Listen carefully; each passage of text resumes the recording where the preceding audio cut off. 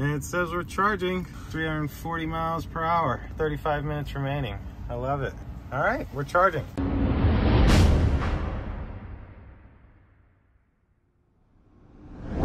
All right, so today's video I wanted to make because this was something that I did not even know, and I follow Tesla an awful lot. Now, last Friday, we went to a third-party dealer and bought a used 2018 Model 3 long range, certified one car owner from CarMax. The guy only drove it like 6,000 miles a year. And so when we bought the car, I instantly thought to myself, well, we can supercharge if we need to, maybe.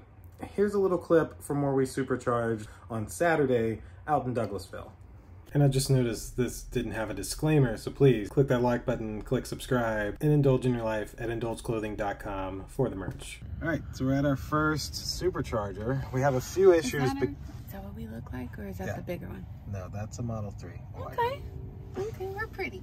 We can't set up an account, and that's kind of an issue. So I think I can use it one time for free. We're about to find out. Well, yeah, not free. Oh no, I don't think I'm close enough. Yeah, I'm not close enough, dang it. Now I gotta move. All right, now we're backed up. I forgot to open the charge port. I think you can do it some other way. All right, now we'll take our little thingy off the hook and put it in. It's locked in, I heard it make the noise. It turned green. And it says we're charging 340 miles per hour, 35 minutes remaining. I love it. All right, we're charging. I hear it. Sweet. So that worked. I stayed there for 20 or so minutes, supercharged. But then as soon as I left that supercharger, I had this error message right here that would not go away on my Tesla no matter what I did. So at this point, I'd only had the car 17, 18 hours. And so I had not even set up the app yet. I was still using the card. So I went through the process to set up the app. And when I did, I received this email telling me that it would take 3 to 5 days for them to process my information to be able to add the car to my account, which then meant that I had to deal with this error message for 3 to 5 days. And also I could not supercharge again until the car was added to my account so that I could put in a payment method so that I could pay for the supercharging. But then, I kid you not, literally 60 seconds later, I get another email, this one, stating that my Tesla Model 3 had been added to the app. So I launch the app, boom, there's the car. I can control the AC, I can do all this stuff, and the error message is no longer on my screen about supercharging. So you're probably thinking to yourself, well, what did you even make this video for? Like, nothing really happened. And I'm making this video because when I was looking for a used Tesla, I was looking for up to 150 to even 200 miles away from my address. Reason being, I have a lot of faith in the supercharging network, and I knew that even if I was 200 miles away, that a full battery at the dealer, I would be able to stop somewhere and supercharge and still get home. So a warning to anybody who is buying a Tesla from a third party, or I guess from a personal direct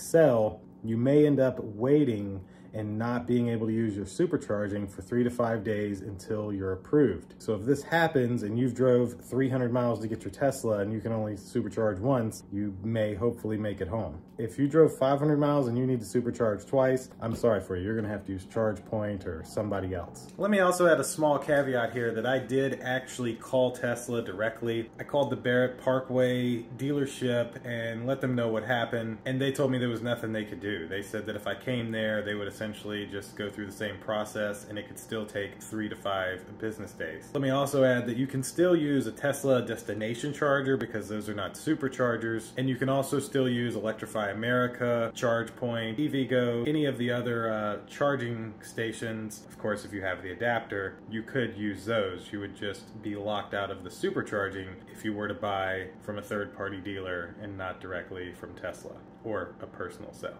Now, what I think really happened with my situation was the person that had the vehicle before me, I think, knew a lot about Tesla, considering that they had extra adapters and stuff that they left with the charging kit in the trunk. So I think that they had properly removed the Tesla Model 3 from their account. So when I went to add the Tesla into my account, I think that's why it was so instant, and within a minute or two, I had an approval and I did not have to wait 3 to 5 days. If this person who had sold the car had left the Tesla in their account and I was trying to add it at that point, I'm certain I would have had to wait those 3 to 5 days because they would have had to look over my paperwork that showed that I now own the car, and they would need to remove it from that person's account who did not remove it. So essentially in the long run, it could be a massive headache if you buy a third party or direct Tesla and you're needing to supercharge like right away. So what I would say is, keep this in mind if you're looking at a used Tesla, and make sure you have the ability to charge when you get home. For example, we had to rush and get his charger installed on Saturday because, I mean, we didn't know about the supercharging thing. I thought we'd just be able to supercharge whenever we need it, and it was not quite that easy. I feel like I've rambled on a little bit here, but hopefully this has helped some people out. Of course, if you have any questions, leave them below in the comments and I will gladly answer them. And I think that will do it for today's little public service announcement on buying a used Tesla from a third party. So click like, click subscribe, indulge in your life at Indulge Clothing for the merch, and I'll see you all in the next video. Deuces.